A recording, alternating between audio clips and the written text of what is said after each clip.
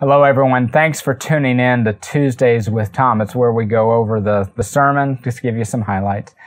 On Sunday, we looked at Philippians chapter 2, verses 12 through 18. It's where Paul lays out the type of legacy that he wants. To use Bethel 200 language, it's a legacy of having ignited a lifelong passion for Jesus Christ. Now, verse 16 is the key verse.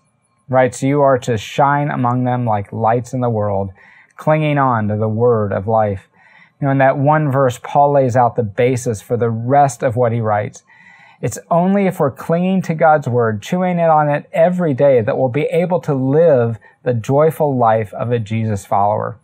And that includes being able to disagree without tearing each other apart. That's one of the examples Paul gives.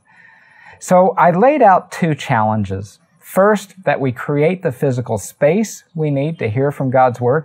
And second, that in this space, we give God time to act on us through his word. And we answer two questions in that time. What is God saying to me in his word? And what am I going to do about it? Now, that's the habit of meditation. And if you don't know where to start, I invite you to join Joy and me for our daily video devotions. And also, I invite you to take some time and read the brief write-up on meditation.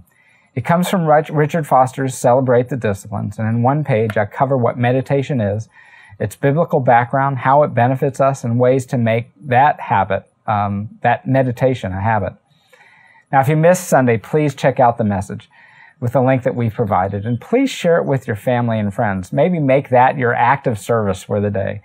I look forward to seeing you next Sunday for worship, and until then, have a blessed week. Bye-bye.